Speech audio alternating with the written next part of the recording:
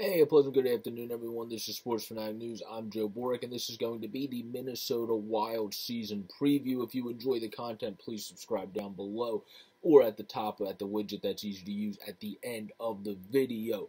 The Wild, of course, are coming off of a very nice season last year, led by the Rook Kirill Kaprizov, 35-16-5 for 75 points. Now, this season, for whatever reason, they are considered fairly low in most projections. The Hockey News has them at 5th. Some other things I see do have them at 4th, just out of the playoffs.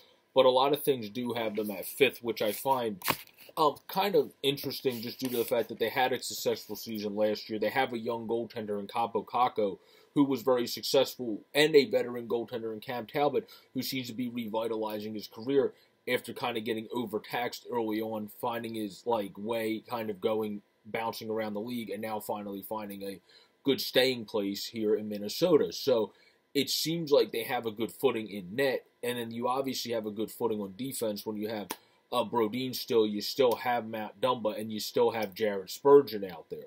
Now, the other three are going to be interesting. Alex Goligoski's a good veteran that still plays solid defense, though, when he's healthy, so that's a pretty good pickup. And then Jordy Ben is a guy that just does what he has to do. Obviously, Dmitry Kulikov is the guy that you would envision if, say, somebody you were to trade for or pick up on the waiver wire would probably be the guy you would then bounce out in order to give him that chance. Or, of course, if the young Kalen Addison, who's injured day-to-day to start the season, is going to come up and play a role on this team as well, which you would think he would do at a certain point.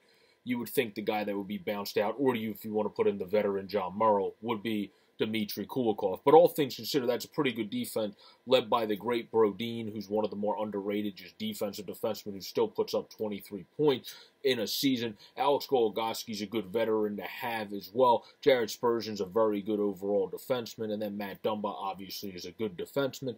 And then Ben is a guy that just knows what he's doing, knows that he's just that shot-blocking, brute force guy, and plays that role in a very good way, and also did put up 9 assists, which is a nice bonus last season as well. So you got the defense, you have the goaltending foundation. That's why I'm very shocked that they have them projected that low, because when it comes to the Central Division, obviously you have the Colorado Avalanche that people would consider at the top of it, but then between Dallas, between Minnesota, St. Louis, Winnipeg, those are the other teams that you would consider, and then yeah, those are really the other teams you would consider the playoff teams. It's kind of all just a throw-in crapshoot between those teams, because this is kind of a battle for second and third. I feel it's going to be in this division where the Avalanche are going to be able to have first place, I think, and then it's going to be a battle for who gets the other two playoff spots. So I don't see why more projections don't see the Wild, because you also have a young, fun player other than just Marco Rossi once he's going to be able to come up. Obviously, he had COVID last year, so it's going to take him a bit to fully get back. You're going to want him to get a little bit of time, but when he's able to come up,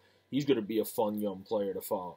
Going to be able to follow your 2016 pick, Brandon Doomhay, or Brandon Dehame. I always mispronounce his name, but he's, from listening to NHL and different things, seems to be a good young player that you have a chance to develop into a solid fourth liner. So you have fun young players. You got Kevin Fiala, who is definitely one of the more fun guys to watch. A great quick skater, a guy that also just seems to be getting better when it comes to just seeing the ice, as well as always has had the right touch to be able to get to the right spots to score on the ice. So you have good players on this team. You have a good foundation on this team. You have a good coach in Everson. So I believe this team is in a right spot. That's why I believe I said it was 5th. Yeah, 5th. It's surprising they have them projected as 5 with how good of a season you had. You're going to have Kirill in the next season, Eriksson Ek in the next season as you continue to develop.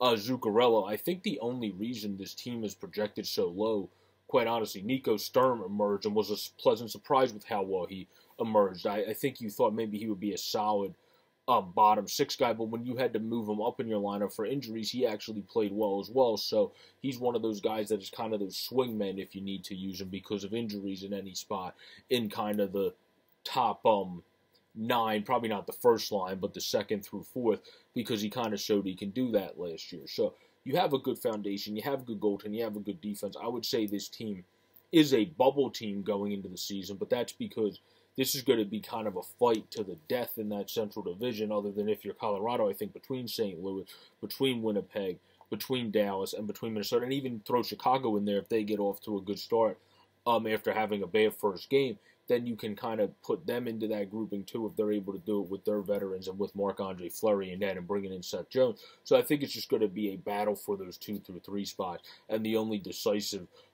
for sure team in this division that's going to be able to win that battle, to me, other than the Winnipeg Jets, mainly because they got the Hellbuck factor, of course, is definitely the Colorado Avalanche.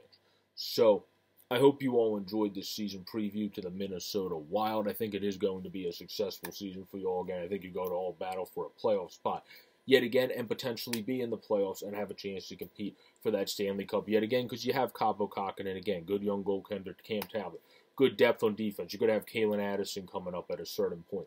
And you're going to have also the great Marco Rossi, and when he's back from his ankle injury, which I believe is still about 5 weeks away, you got a very young, fun player in Matthew Boldy, who is a puck craftsman that you're going to be able to have to create plays, to score, to just look very good with the young Marco Rossi and the young Kirill Kaprizov as all those guys develop together.